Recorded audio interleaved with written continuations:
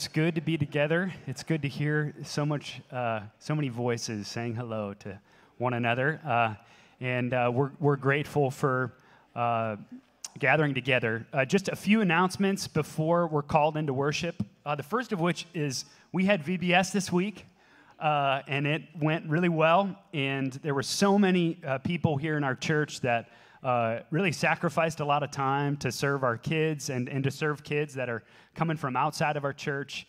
And we're so thankful for the gospel that was preached to our kids this week. The next announcement is you'll notice in your bulletin that there is that sheet of paper that has our service opportunities. We'd love to have you join our service team in a variety of different capacities. Those are listed there, the urgent needs that we have. So if you'd fill that out and drop that in the offering box, we'd love to follow up with you and see you serve here at the church. The next thing is we're going to have a worship night, worship and prayer night.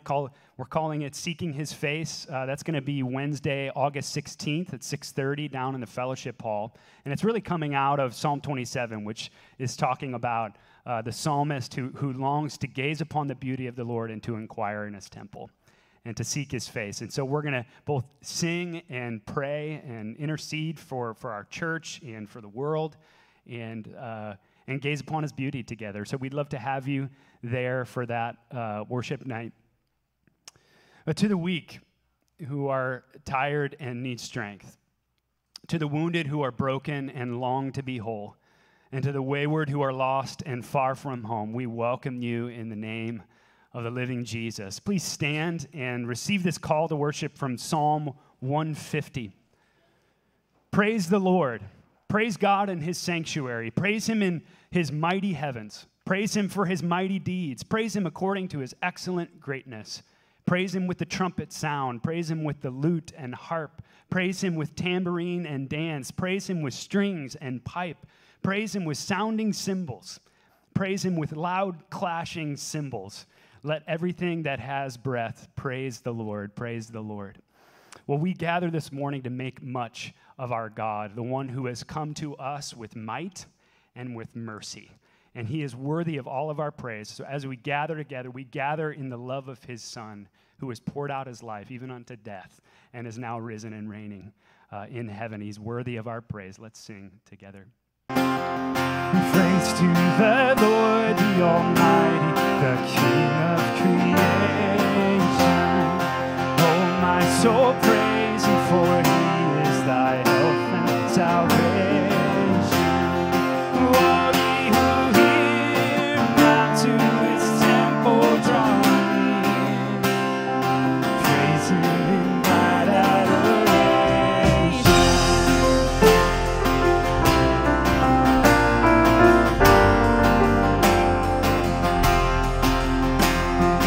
Praise to the Lord, who o'er all things so wondrously reign. Shelters thee under His wings, is so gently sustained. Oh, have thou not seen how thy desires have been granted in what He ordained?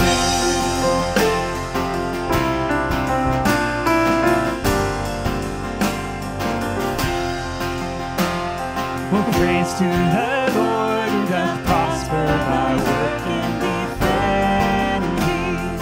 Surely His goodness and mercy do daily attend thee. Oh, ponder anew what the Almighty can do, if with His love He befriend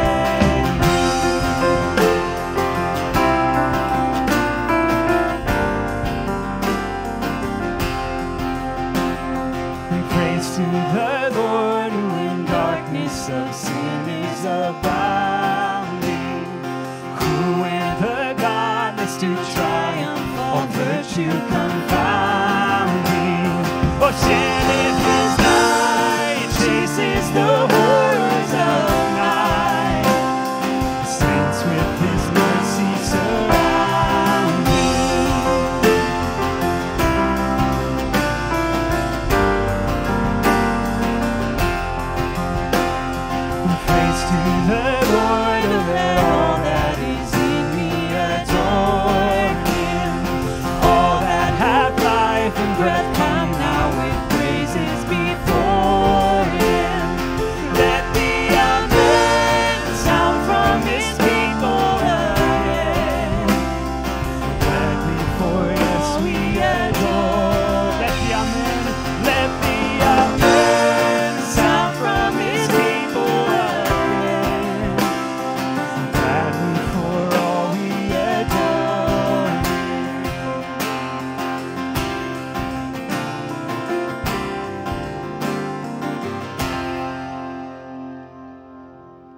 Amen. Hear these words from 1 Peter chapter 5. Humble yourselves, therefore, under the mighty hand of God, so that at the proper time he may exalt you, casting all your anxieties on him because he cares for you. Be sober-minded, be watchful. Your adversary, the devil, prowls around like a roaring lion, seeking someone to devour. Resist him, firm in your faith, knowing that the same kinds of suffering are being experienced by your brotherhood throughout the world.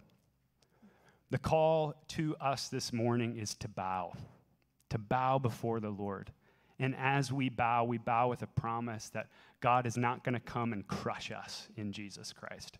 Rather, he comes to comfort us. And in that promise, we cast our anxieties on him. Really, the command here is to tell God our need, to tell God what makes us afraid, what burdens us, trusting that he is not like the devil who is prowling around us like a roaring lion, seeking to devour us. Rather, he's a merciful Savior. And yet, the hard thing is we often run away from the Lord when we are in need and when we're weak and we're burdened. We go to other things. We seek to rely on our own strength. And so this morning, we return to the Lord. We return from all of our idols that we worship. We return from our reliance, our self-reliance, and we receive his mercy this morning. It's because he calls us into the light. So let's take some time to silently confess to the Lord personally.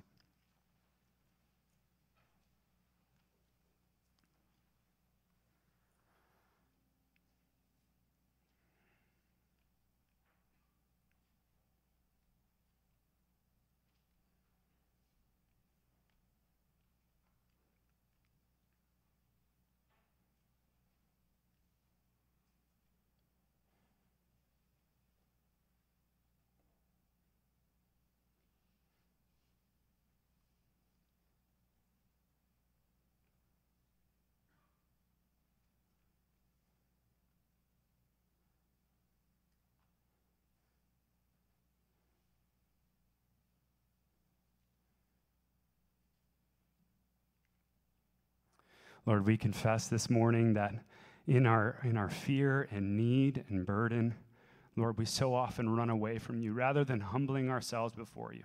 Independence, we seek independence, and we do what's wise in our own eyes. And we try and bear up underneath our anxieties rather than running to you. And so we confess that. We pray that you would have mercy on us and that you would forgive us for our sin, that you would welcome us home, Lord. And we're so thankful that as a loving Father, even when we run away from you, you chase us down in love to redeem us and forgive us of our sin in your Son. We are so thankful for your steadfast love. In Jesus' name, amen.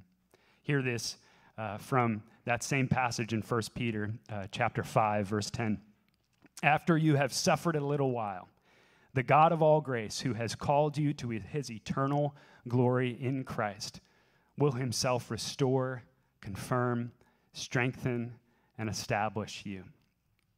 Though the enemy seeks to destroy you, the Lord comes to comfort you, to provide for you, to confirm you. And as you bow, he doesn't stomp you out, but he honors you. And even in due time, he will exalt you. Your future in Jesus Christ, if you are in Jesus Christ, your future is eternal glory. And your present now is stable ground as he is our firm foundation. And we're going to sing a song about Christ as our firm foundation. It's a new song, and so it might take a little bit for you to learn it. If you don't know it, just listen. Just hear the voice of the people around you, the singing of the people around you as you hear about Christ as our firm foundation. Let's sing together.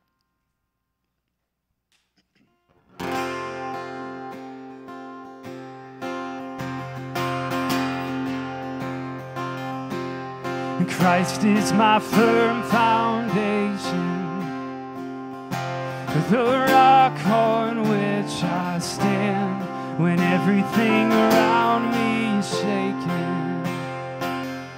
Oh, I've never been more glad that I put my faith in Jesus, 'cause he's never let me down. He's faithful through generations. So why would he fail now? He won't. He won't. And I've still got joy in chaos. I've got peace that makes no sense. So I won't be going under. I'm not held by my own strength, 'cause I built my life on Jesus, and he's never let me down. He's faithful in every season. So why would he fail now? He won't. He won't.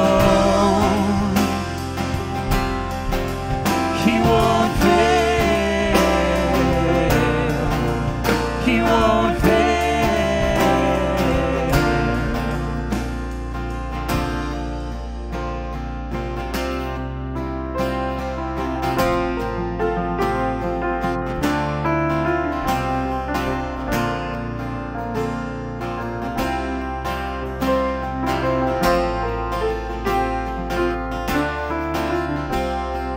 Rain came, wind blew, but my house was built on you.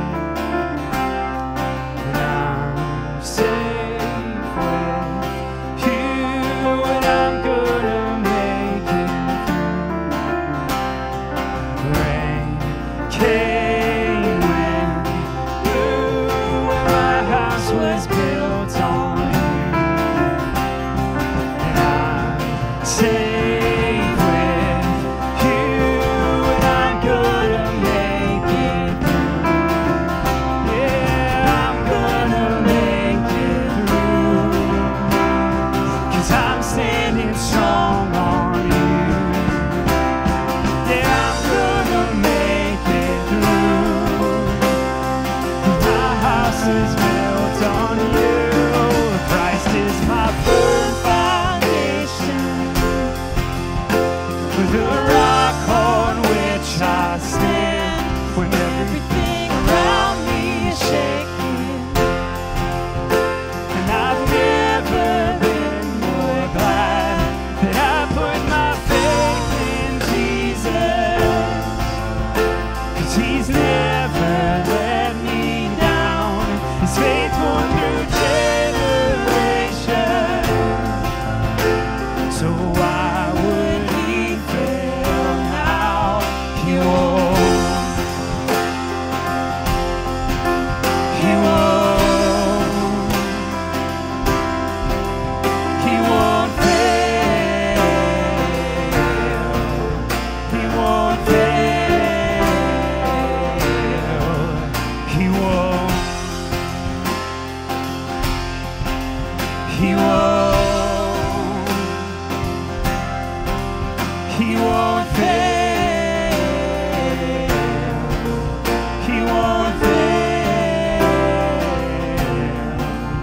He won't fail.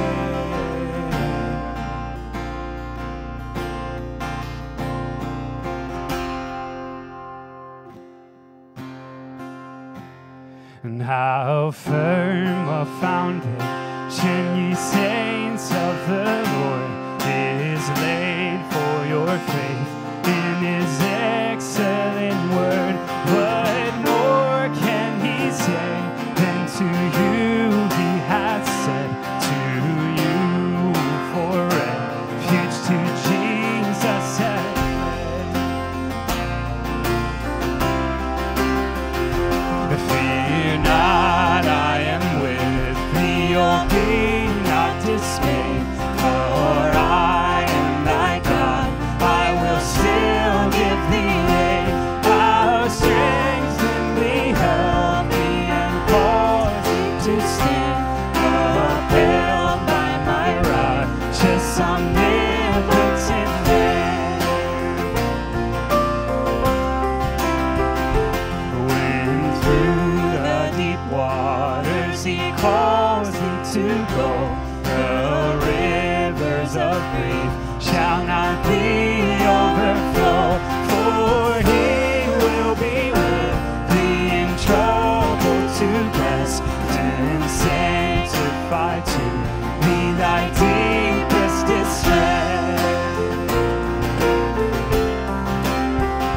When through fiery trials thy pathway shall lie, my grace all sufficient shall be thy supply. The flame shall not hurt thee, I only design thy dross to consume and thy gold to refine. The soul that on Jesus hath leaned for repose, I will not desert to its foes. That soul, though all hell should endeavor to shake, I'll never, no, never forsake. That soul, though all hell should endeavor to shake, I'll never, no, never forsake. Amen. You may be seated.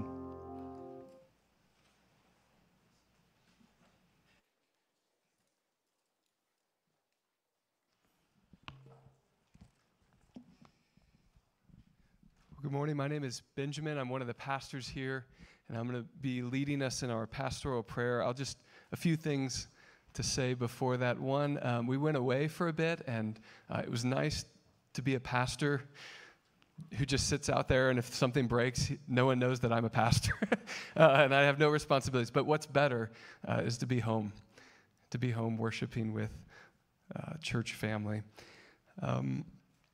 Two very brief announcements. One, those of you who have been following the church softball trajectory all summer, you'll be happy to know we successfully won the championship. So that we will be praying for the other churches in the city here this morning, who are all mourning. And one other one, just to say very briefly, is Ron Smith, the pastor we hired June 4th. He's been a longtime missionary with his family in Milan, Italy. But he's from South Carolina. They are in the final stages of their time there in the last couple weeks, honestly. And so just continue to pray that his house would sell, and they're packing up things and should be coming mid-August to the States, he hopes and we believe, and then to us as a church mid-September, we hope. So that's something to be praying about. Jesus, we were singing about firm foundations. Jesus has a parable about building on the sand and building on a firm foundation. Just one line from that Matthew 7. And the rain fell and the floods came and the winds blew and beat on that house, but it did not fall because it had been founded on the rock. Let's pray. Heavenly Father, we confess that too often we build on sandy foundations. But Lord, we thank you that our truest foundation, when we are in you, when we are one of your children, when you have brought us into your family through Jesus Christ, our house is built upon a rock. That the gospel doesn't move. Wind and rain, the tides of culture come and go, and your house, your foundation holds firm. We thank you so much for that. We pray for Ron Smith and his wife Amy, and as they're wrapping up things after a long career of faithfully serving you in Milan, Italy. And I pray for a sweetness in his time there with the people he's been serving with, the mission agency he's been working with, that there would just be sweet memories of the way you were that rock for them and for the people he was serving among. I pray for the things he asked us to pray for, the selling of a house, the packing up of goods, the saying of goodbyes, and that you would bring him here to the States to visit churches and to other people and to our own church here in really just a handful of weeks. So we pray for all of that, and We just pause to thank you for all the missions work that's been happening across the summer, whether Vacation Bible School, as we see the church still decorated, the youth who made a trip to Miami and back safely and served you there, Volker and Mike, who went over to Romania and back to visit missionaries there, the team that went down to Kentucky. There's been so many things, including work days down at the church plant. We just lay this all before you and pray that through all our efforts, it would be a building upon the rock that is Christ Jesus. In his name we pray. Amen.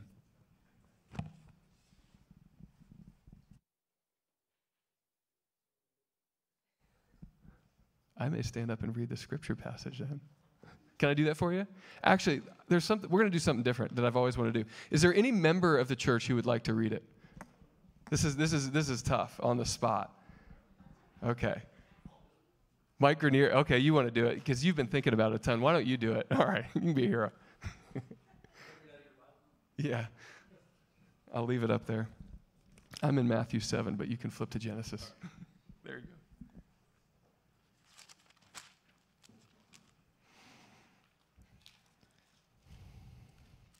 All right, Genesis chapter 15.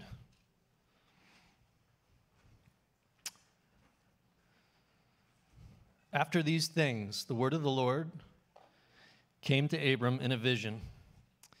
Fear not, Abram, I am your shield. Your reward shall be very great. But Abram said, O Lord God, what will you give me?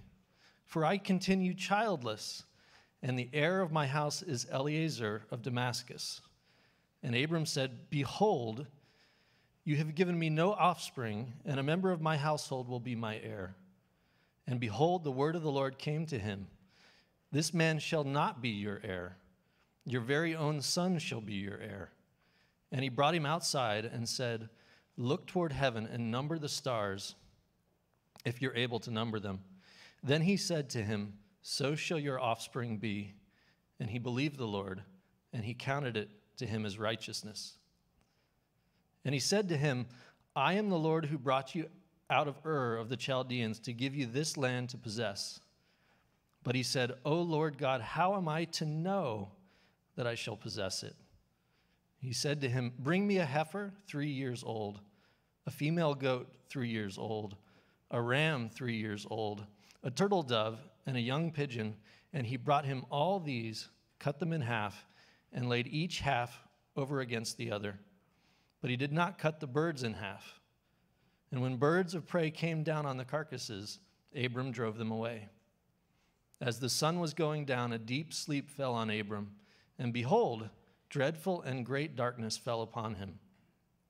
Then the Lord said to Abram, Know for certain that your offspring will be sojourners in a land that is not theirs, and will be servants there, and they will be afflicted for 400 years. But I will bring judgment on the nation that they serve, and afterward they shall come out with great possessions. As for you, you shall go to your fathers in peace.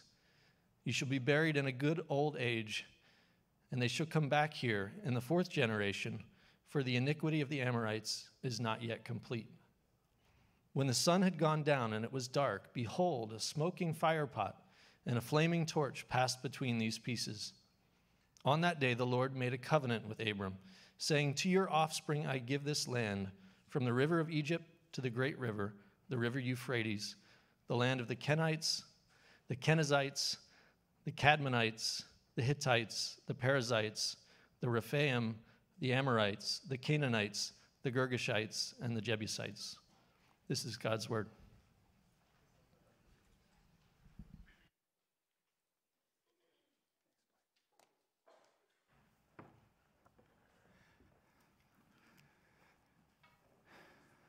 Good morning. My name's Tony. I'm one of the pastors here, too. I'm going to start out this morning asking a question. If you could ask God for anything, what would it be? What would you ask for? Think about it. It's sort of like the question, if you had one wish, what would you wish for? And I know everyone says more wishes, right? The problem with you or me having an infinite number of wishes is this: we are limited. Limited with what we know, limited in how we love. My wife and I, we like to go to the swimming pool, go to the beach, play tennis, hike, outdoor stuff. I think if we had a wish, it might be that it would never rain. But it wouldn't be long before the food we eat, the trees that give us oxygen, would begin to die off.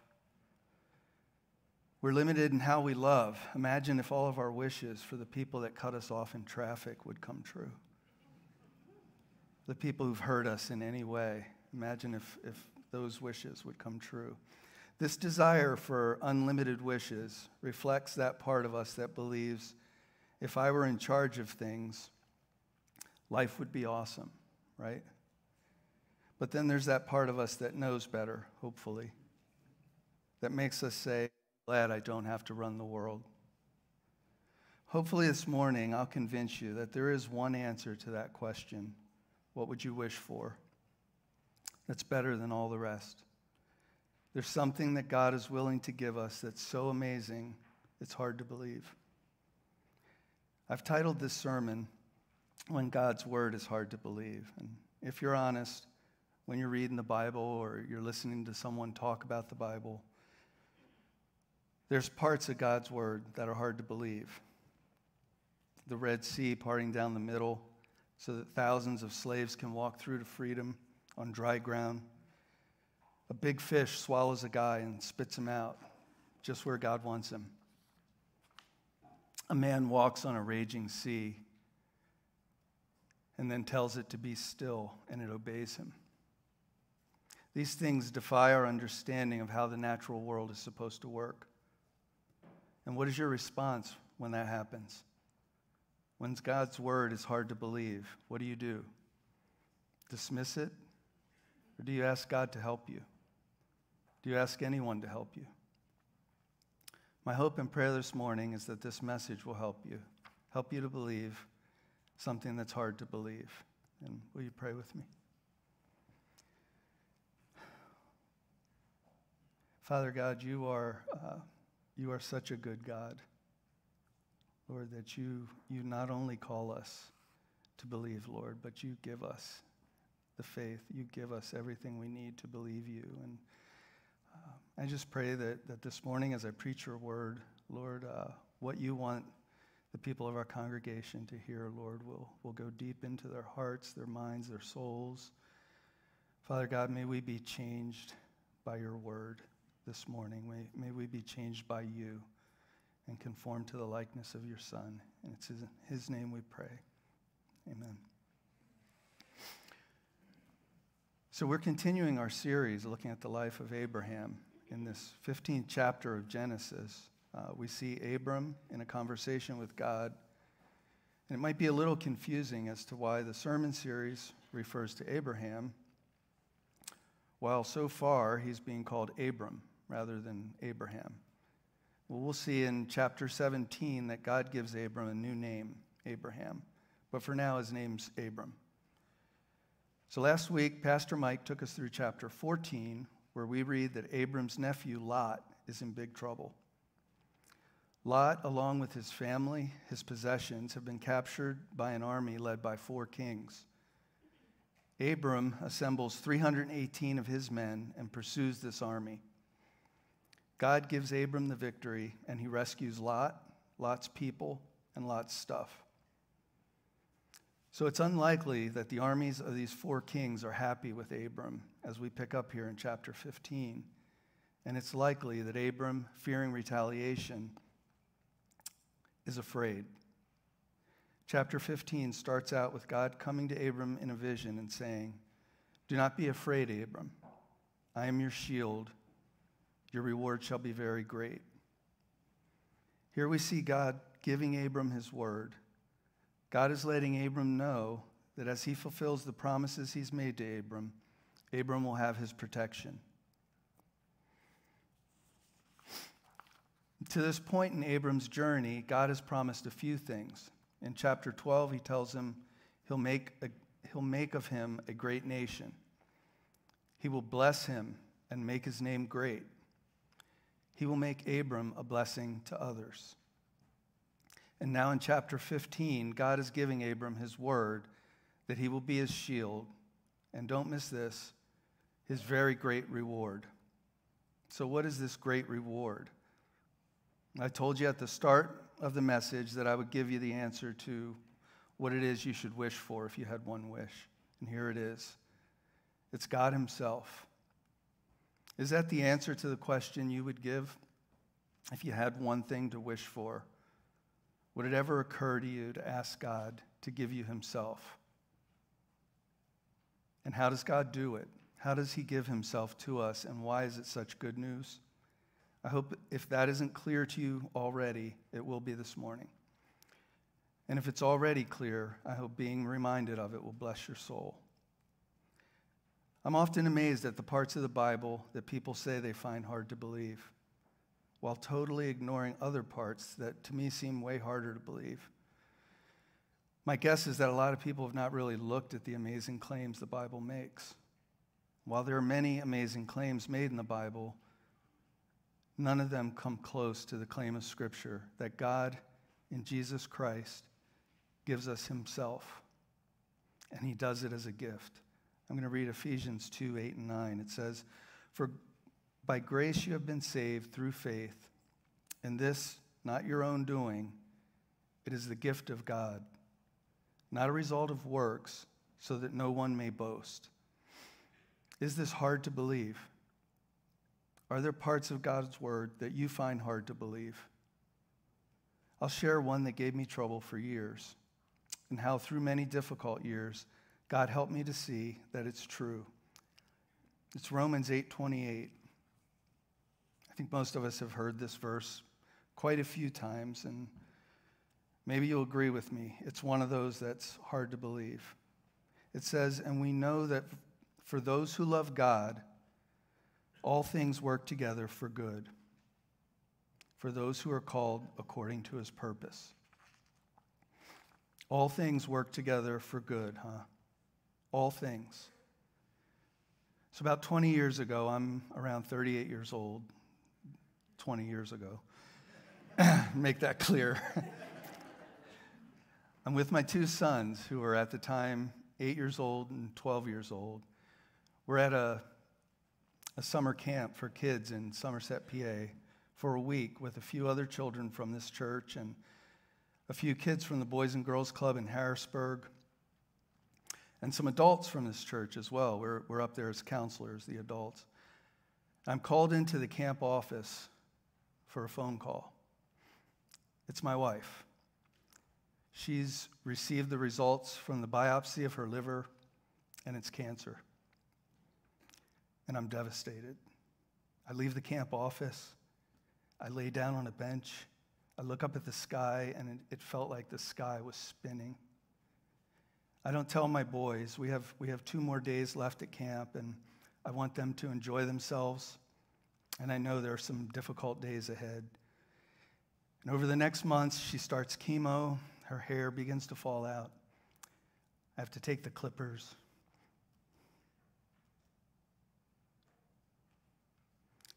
And shave her head.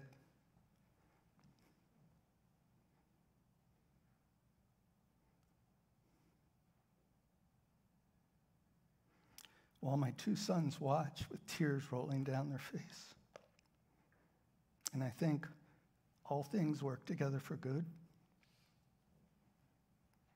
Almost 3 years go by. Long days, long nights. Mother's Day approaches, and my boys and I decide we're going to make a video for their mother as a gift.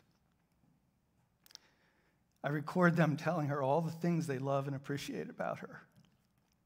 We finish it, and Mother's Day comes, and my sons wait in the living room eagerly anticipating showing this video to their mom. There's only one problem. She's passed away very early that morning in bed. And I have to go out to the living room and tell my two boys on Mother's Day that their mom has gone to be with Jesus. This is one of the hardest days of my life. And as I would recall it from time to time, my thought would be, all things work together for good? Really? All things work together for good? It's hard to believe. How could anything good come out of something that felt so bad? Well, over the last 18 years, God has shown me many times how he can take the hardest things in our lives and use them for a good purpose. Having gone through that experience with my late wife, I've been able to provide some measure of comfort to people going through something similar. Just this past fall, our church started a program called Grief Share. It's geared toward helping people who've lost a loved one look to God to go through the grieving process. Myself, along with David McHale, Deb Davis, Katie Iverson, led a group of about 15 people who had lost loved ones through a 12-week course. And because God had brought all of us through difficult losses, we were uniquely able to help others. I could sincerely thank God that the difficult time he had brought me through was not without a good purpose. 2 Corinthians 1:4 tells us, God comforts us in all our affliction so that we may be able to comfort those who are in any affliction with the comfort with which we ourselves are comforted by God. Because God had comforted me through those hard years, I was able to comfort others. And we can see this play out in Abram's life in the previous chapters. Abram gives his wife to another man out of fear for his life, and God graciously delivers his wife back to him along with material wealth, despite Abram having made such a terrible decision. So when Abram hears of his nephew Lot's trouble, he doesn't hesitate to help. God has instilled in Abram the faith to believe that it's good to help those in need, even if it's not your fault that they're in trouble. So now here in chapter 15, Abram is responding to God's promise of protection and great reward with some doubt. Verses 2 and 3, Abram speaking to the Lord, Abram speaking to the Lord says, O Lord God, what will you give me? For I continue childless. And the heir of my house is Eleazar of Damascus. Eleazar is a servant of some sort in Abram's house. The Bible doesn't tell us exactly what kind. Abram says, Behold, you've given me no offspring, and a member of my household will be my heir. In verses 4 and 5, Behold, the word of the Lord came to him. This man shall not be your heir. Your very own son shall be your heir. And he brought him outside and said, Look toward heaven and number the stars. Kind of cool this is up here. If you are able to number them. I don't know if you've ever looked up into a really dark sky where you see just how many stars there are that you probably never see around here. But there's a lot. And he said to him, So shall your offspring be. God is graciously, patiently giving Abram his word again because it's obvious that Abram's having some trouble believing. It's important to notice here that Abram doesn't pretend. He doesn't act like he's confident when he isn't. Instead, he says to God, basically, from where I'm standing, it doesn't look like your word is true. You said I'd be a great nation, and I still don't even have one child of my own. God doesn't hit him with a lightning bolt. Instead, he takes him outside, points him to the sky, and restates his promise. We see Abram's response in verse 6. He believed the Lord, and he counted it to him as righteousness. How can a person have a right standing with a holy God? How can a person guilty of sin be justified? Simple. Take God at his word. Of all the things God says in his word, this one seems to give us the most trouble. And yet the truth is explained over and over again in God's word. This doctrine of justification by faith. Faith in God's word, his son, Jesus, is considered the doctrine by which the church stands or falls. It's the doctrine that caused the Protestant believers to split from the Roman Catholic Church. It appears here in Genesis 15:6 for the first time, and then verse 15:6 of Genesis is quoted in Romans 4, Galatians 3, James 2. This doctrine that it is God alone who saves and we are justified by believing it is all through the Bible. In Romans 4, Paul writes, "What then shall we say was gained by Abraham, our forefather, according to the flesh? For if Abraham was justified by works, he has something to boast about, but not before God. For what does the scripture say? Abraham believed God, and it was counted to him as righteousness. Now to the one who works, his wages are not counted as a gift, but as his due. And to the one who does not work, but believes in him who justifies the ungodly, his faith is counted as righteousness." The rest of that chapter of Romans, chapter 4, goes on to elaborate on this truth. And then Galatians 3 says, "O foolish Galatians, who has bewitched you? It was before your eyes that Jesus Christ was publicly portrayed as crucified. Let me ask you only this. Did you receive the Spirit by works of the law or by hearing with faith? Are you so foolish? Having begun by the Spirit, are you now being perfected by the flesh? Did you suffer so many things in vain, if indeed it was in vain? Does he who supplies the Spirit to you and works miracles among you do so by works of the law or by hearing with faith? Just as Abraham believed God, and it was counted to him as righteousness." And then James 2 again quotes Genesis 15:6. Abraham believed God, and it was counted to him as righteousness. James focuses on explaining the type of belief or faith that is referred to here. It's one that is confirmed by works. A belief in God's word that doesn't result in a maturing obedience to God's word is not the kind of faith shown by Abram. James states that that isn't faith at all. We see it illustrated in the passage that follows verse 6 in Genesis 15, something that to most of us living in 2023 looks very strange. First off, I'll remind you that this is an ancient culture where people don't go to the grocery store for meat that's been slaughtered, cleaned, neatly carved into nice little portions and shrink wrapped. If you wanted meat in Abram's day, you butchered it yourself. I remember visiting some of my family that lived on a farm. They had pigs and chickens. I was maybe 12 years old and pretty much a city boy. And I asked them what the names of the animals were. They laughed at me. They said, "We don't name the animals, we eat them." So what happens in verses 7 through 11 may seem strange to us for several reasons, but it wasn't strange to Abram. In part because of what I just mentioned, you had to do your own dirty work if you wanted to eat meat. And secondly, because what you'll see in the following verses was a traditional way that important covenants were made between people in Abram's day. The animals would be cut in half down through the spine. The halves would be laid out on either side of a pathway, and the parties involved in the covenant would walk through these slaughtered animals' severed bodies, through their blood, to ratify the covenant. This was a way of saying, if I don't keep my end of the deal, may what happened to these animals happen to me. Let's read these verses.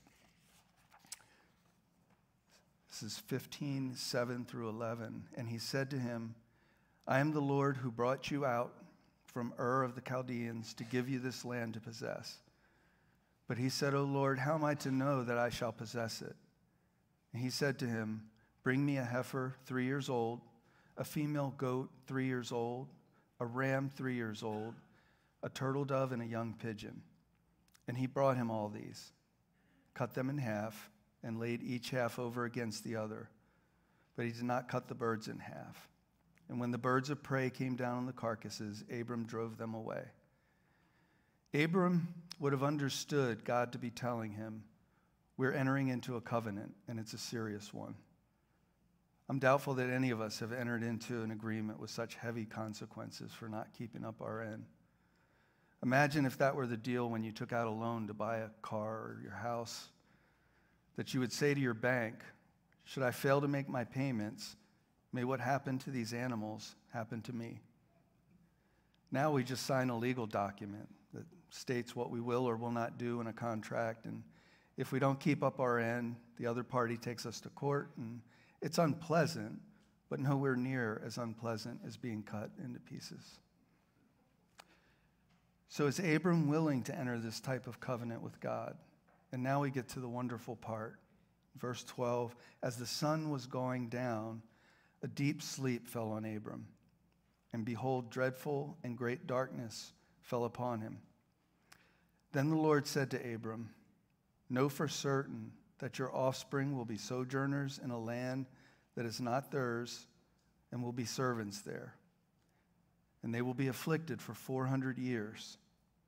But I will bring judgment on the nation that they serve, and afterward they shall come out with great possessions. As for you, you shall go to your fathers in peace.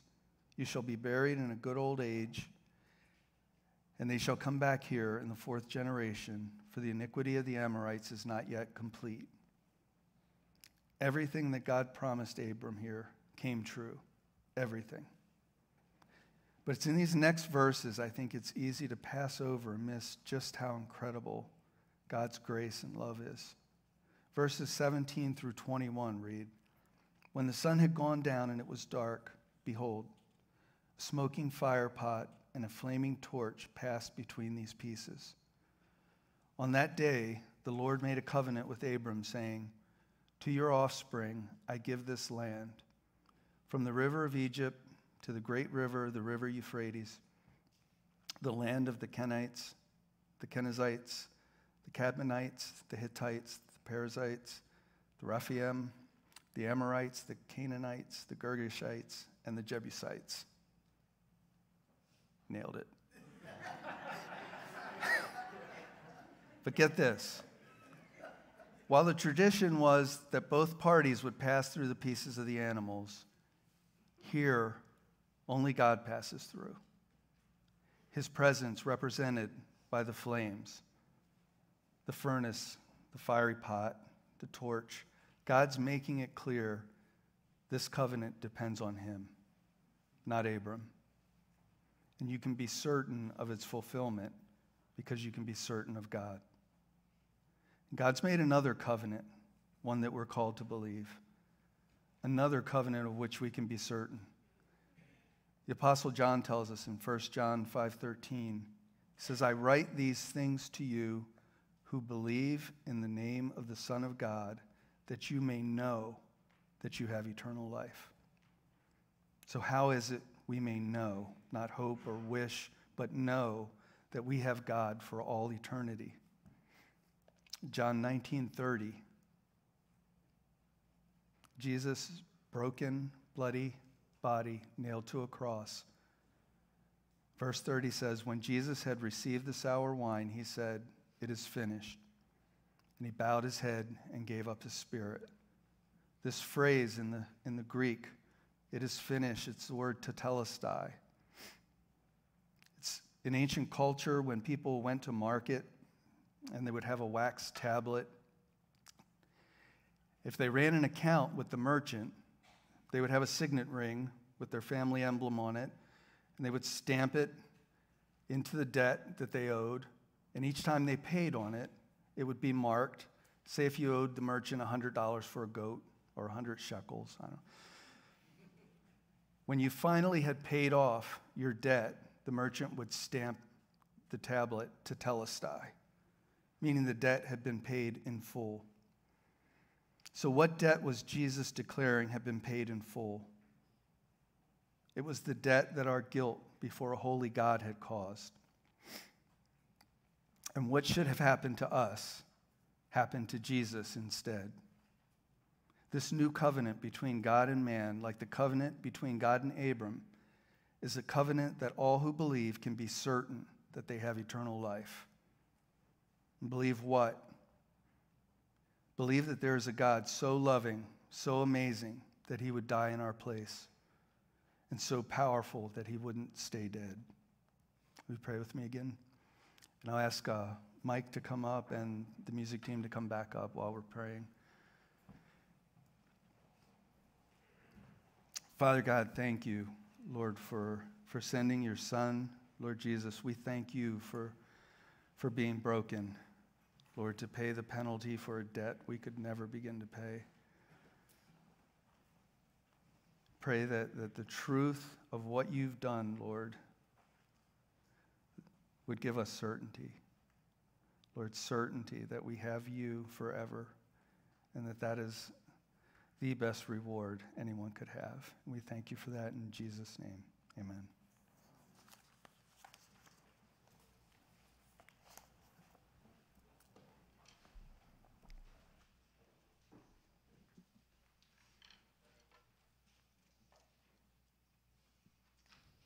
Good morning. I have the pleasure of leading us through the Lord's Supper this morning.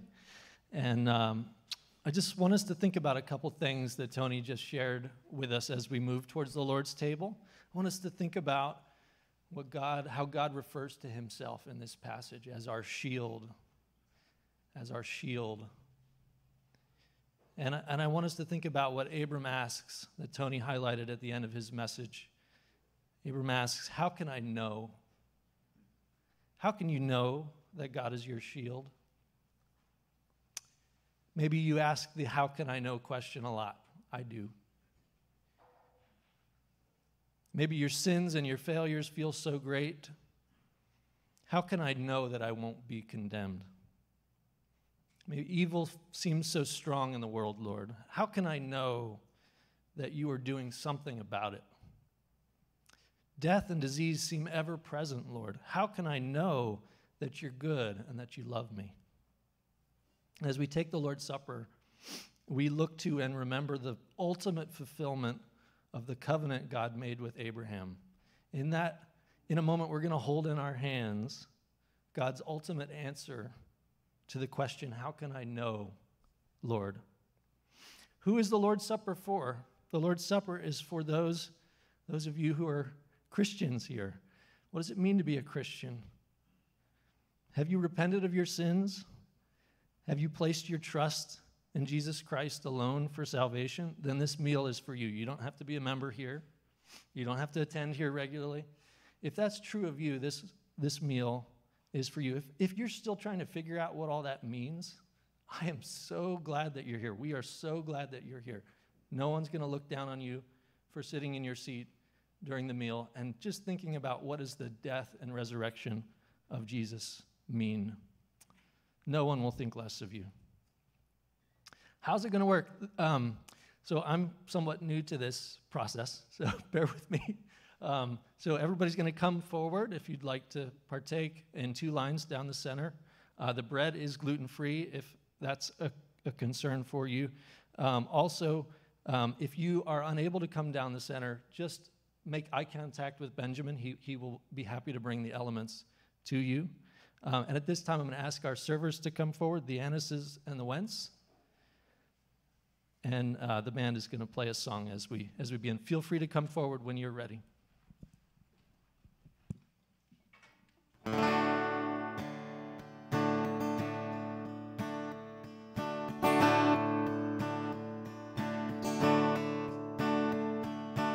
When I survey the wondrous cross on which the Prince of Glory died, my richest gain I count but loss when pour contempt on all my pride.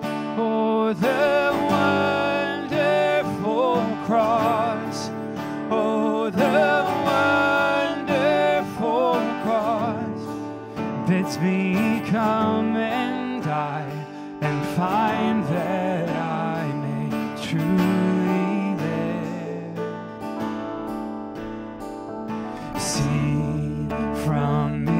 head, his hands, his feet.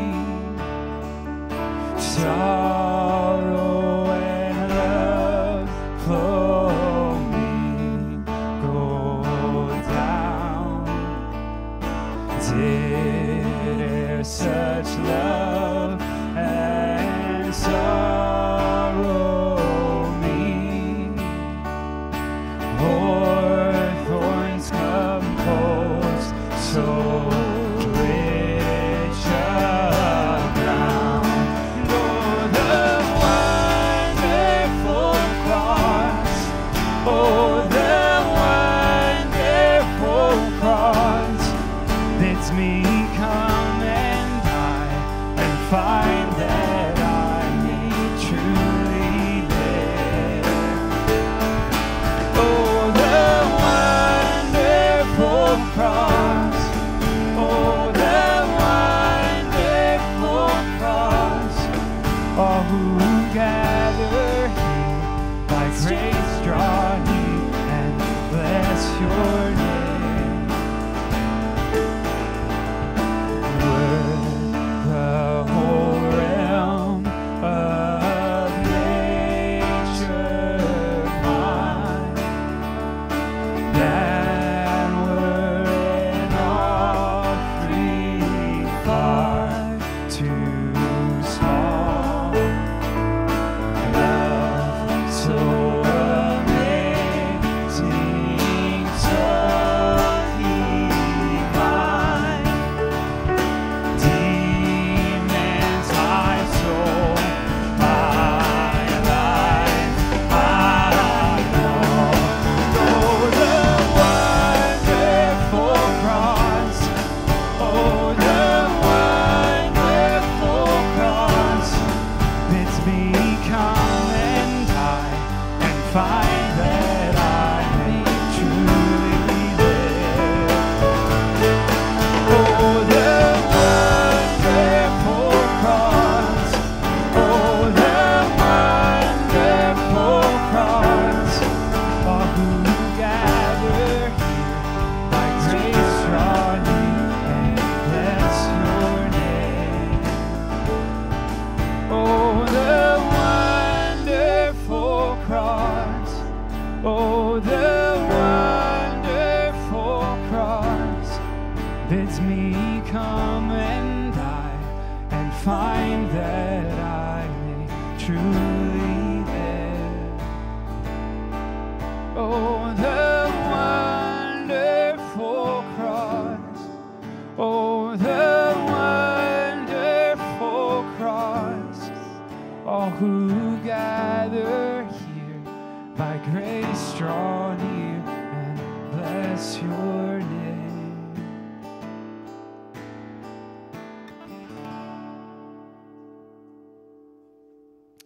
When we take the Lord's Supper together, we remember our shield, Jesus Christ, shattered for us, who took the blow of God's wrath against sin in our place as our substitute.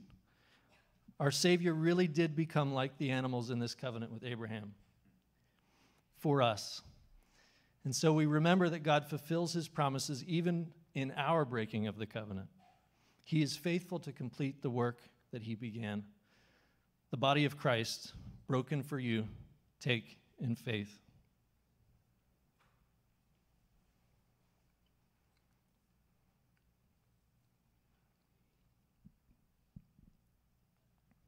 When we take communion, we remember our shield, Jesus Christ, shattered for us, softening the blow of death, removing its sting.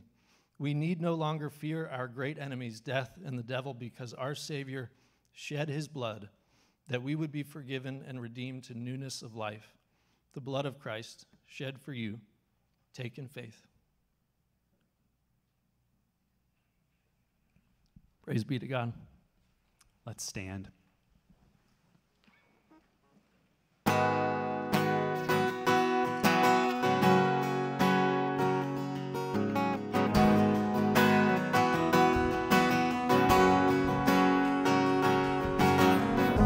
The grace of God has reached for me and pulled me from the raging sea, and I am safe on the solid ground. The Lord is my salvation. I will not fear when darkness falls. His strength will help me scale these walls. I'll see the dawn of the rising sun. The Lord is my salvation. Who is like the Lord our God, strong to save, faithful in love? My debt is paid and the victory won. The Lord is my salvation.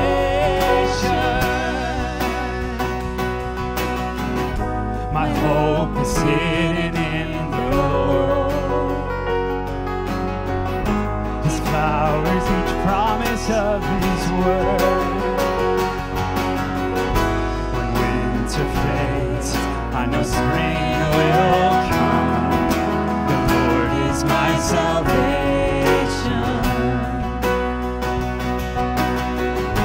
In times of waiting, times of need,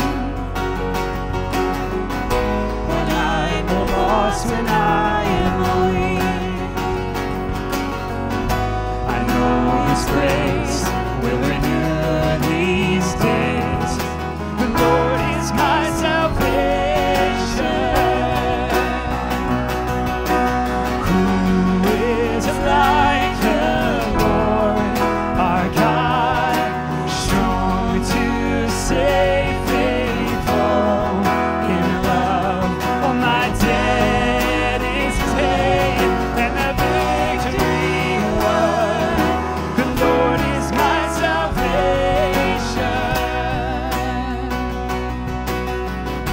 And when I reach the final day, He will not leave me in the grave, but I will rise, He will call me home. The Lord is my salvation. Who is like the Lord our God, strong to save, faithful in love? My debt is paid and the victory won. The Lord is my salvation. Glory be to God. Glory be to God the Father. Glory be to God the Son. Glory be to God the Spirit. The Lord is our salvation. Glory be to God the Father. Glory be to God the Son. Glory be to God the Spirit. The Lord is our salvation. The Lord is our salvation. Oh, the Lord is our salvation. Amen. Hear this blessing from 1 Thessalonians chapter 5. Now may the God of peace Himself sanctify you completely, and may your whole spirit and soul and body be kept blameless at the coming of our Lord Jesus Christ. He who calls you is faithful. He will surely do it. Go in the grace and peace of the living Jesus to love and to serve His people.